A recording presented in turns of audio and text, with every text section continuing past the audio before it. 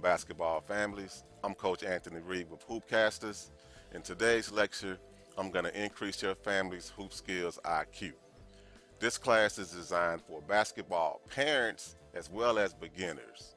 We think that parents should and could learn more about the game, and we're going to provide you with the tools and the resources necessary to increase your hoop skills IQ.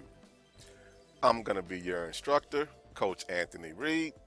Here's a little bit more about my background.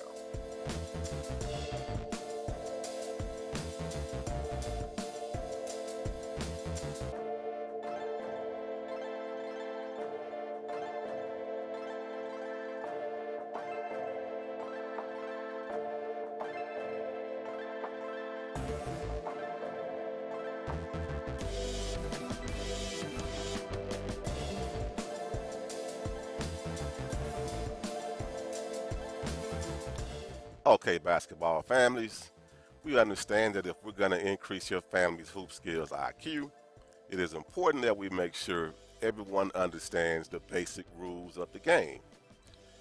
Every basketball game starts with a tip. The team that takes possession of the ball has 24 seconds to shoot, or a 24 shot clock violation is called, and the other team is awarded the ball. Teams are made up of 15 players with 5 players on the court at any given time. Could be more or less depending on your league, but as a standard, there are 15 players on a team.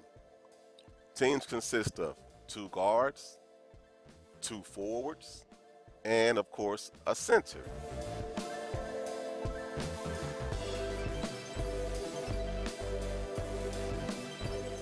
The official size of a basketball court is 50 feet wide by 94 feet long. The rim, as a standard, is 10 feet high, and of course, youth rims are usually lowered to around 8 feet. There are 2 ways to move the ball on the court. You can either dribble the ball around the floor, or you can pass the ball to a teammate. Those are the only 2 ways to move the ball on the court. If you score inside this arc, you get 2 points. If you score outside this arc, you get 3 points. If an offensive player is fouled while shooting a 2-pointer and he makes it, he gets 1 shot. If he misses while shooting a 2-pointer, then that player gets 2 shots. If a player commits a foul while the offensive player is in the act of shooting a 3-pointer, the offensive player will shoot 3 shots if he misses and 1 shot if he makes it. The defense is constantly trying to take the ball away, either by blocking shots or stealing the ball. There are no ties in basketball. If the score is tied at the end of regulation, overtime will be played to determine a winner. Those are the basic concepts of the game. Now let's discuss fouls and violations. Violations generally occur when you break one of these rules. Let's take a look at the most common violation that you see most often, which is double dribble. In basketball, you're only allowed to stop once before passing the ball or shooting the ball. If a player starts to dribble again, it's called double dribble. As you can see in the video, the player stops dribbling. Now he has to either pass the ball to a teammate or shoot the ball. In this situation, the player chooses to pass the ball. The second most common violation is traveling. If a player takes more than 2 steps without dribbling the ball, it's called traveling. This is a lot easier to see in person, but for the most part, you can't just run down the floor without dribbling the ball. As we discussed, you either have to dribble the ball or pass the ball. Then we have the 3-second violation. This area on the court right here is called the paint. No offensive player can stay in this area of the court for more than 3 seconds. They will have to step outside of the paint and then step back in to avoid a 3-second violation. It's called charging. Charging is when a player runs into a defender who has established a spot on the court. In this case, the spot belongs to the defender in red. He owns that spot because he got there first. Charging is called when the offensive player runs into this player, and as a result, the other team is awarded the ball. And those are the basic rules of the game. Now let's discuss common fouls.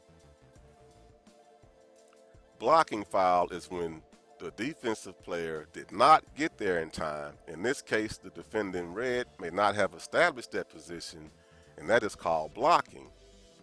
And that is a foul.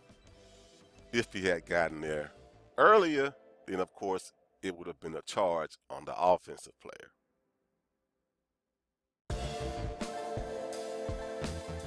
Next, let's discuss the defensive foul. Here you'll see the defender steps on the offensive player's hand. That is a defensive foul. You can see right here, he clearly steps on the player's hand. The referee is going to call that sometime. Next, we have the offensive foul.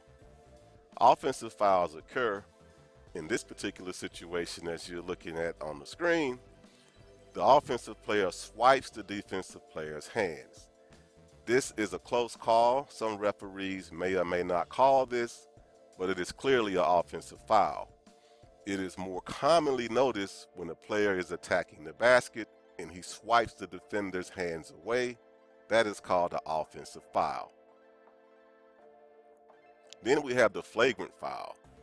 A flagrant foul occurs when the offensive player or defensive player strikes someone in a terrible way. In this particular case, he strikes the defender in the throat. This is clearly a flagrant foul. The last foul we're going to discuss today is a technical foul. This coach looked like he's upset. He's probably going to get a technical foul. Those are the basic rules of the game. If you're new to this channel, subscribe. We're going to be releasing new content all the time.